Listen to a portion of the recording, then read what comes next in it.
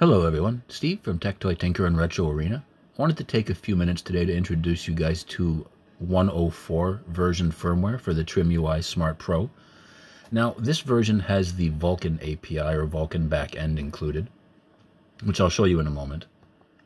It also includes Moonlight, has a media player,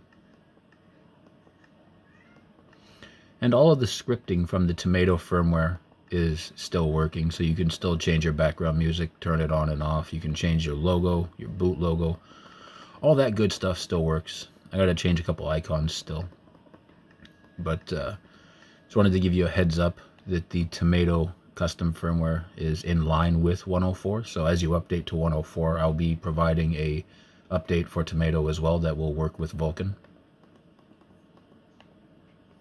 Wrong button. So as you can see, we got Vulkan here in RetroArch, however you want to pronounce it. All of the tweaks and additions made to Tomato still work fine. And I'll give you a quick look at PSP as well. I don't want to, I didn't mean to open that again. I don't want to make the video super long, just wanted to let you guys see 1.0.4. I guess since we're here in settings, I'll do that real quick.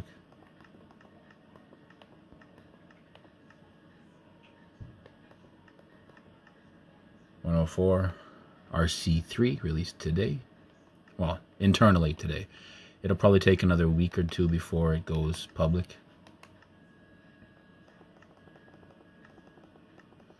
I don't want to give an exact public date because I don't know the exact date, but I do know that it's close.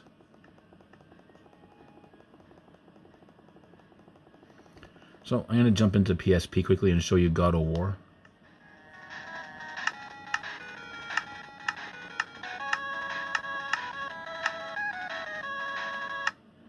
We are going to have to watch that minute of splash video at the beginning of the game, but it's not overly long.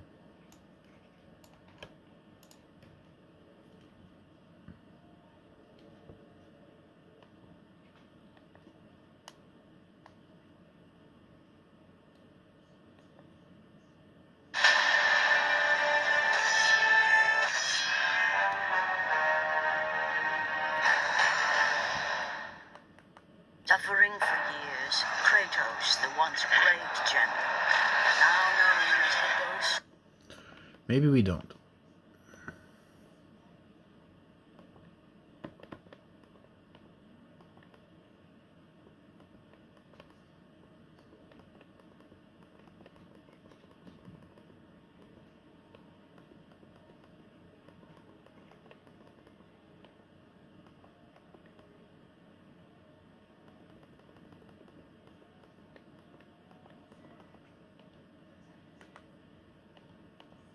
Of Sparta and pledged himself to champion the Artemis. In return, he hoped only to rid himself of the nightmare of the knowledge of the fast law. But for now, his only belief for since past has found him. And on this day, Kratos had been called upon by the gods to confront an unthinkable evil unleashed on the city of Attica by the invading Persian army.